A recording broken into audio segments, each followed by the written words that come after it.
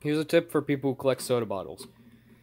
So, you might just think, oh, I only need 1 or 2. Don't fucking do that. That's the worst mistake you can make. You want duplicates. When I say duplicates, I mean a bunch of duplicates. This entire drawer is just Sprite cranberry bottles. Yeah, a shit ton of Sprite cranberry bottles. That's because some of them are damaged. Like this one is this little peak right here, which makes the bottle slightly white. This one's perfect. I don't think there's any damage. Always check the bottoms because the bottoms will be bent slightly. Yeah, no. Whenever you can, keep a bunch of duplicates. Now, what if, say, one has a very specific run, like a really hard run, and it's hard to find a second bottle? Just go to a bunch of places that you know that sells it. Oh shit, how did I even get them all in here in the first place? Just go to a place that you know that has a bunch of them. A good example is this. Starlight Coca-Cola Zero Sugar. This, for some reason, is hard to find in my area. And I actually had one for a very long time.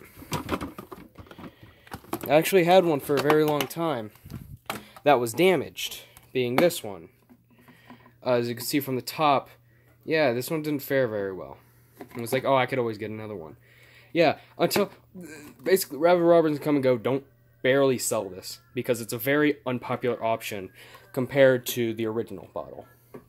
I have several duplicates of this. I only have 2 of these. So yeah, finding duplicates is a very difficult task. Also, you want to make sure you clean them very well. Like, this one still has some liquid, because this liquid will eventually dry up and stick to it, making it harder to clean. So always make sure you, like, put water in it to clean it.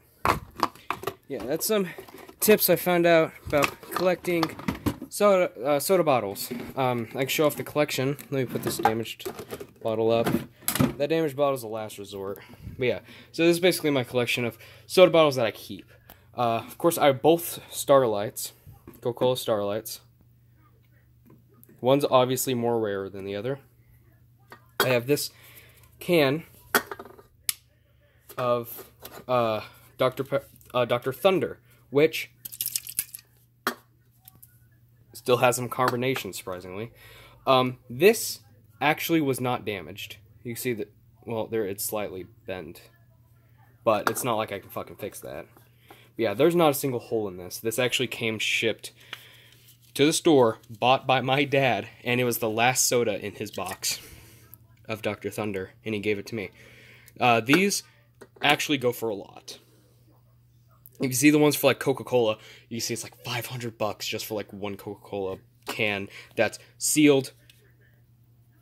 That's sealed and not and empty. There's this down here. That's because this had very poor storage. That's not actual soda. Looking at it, yeah, there's no pinholes. Yeah, no. I would actually be really upset if there was. But no, yeah, this is actually just manufacturing error. I'm happy I have this. Because it's Dr. Thunder too, so it makes it more expensive. And then, of course, I have this. I think this was like 4th of July thing Pepsi did. I don't know why I bought this. Yeah. The code's unscanned as well. So, yeah. And, of course, there's the Mountain Dew Voodoo thing. Yeah. No.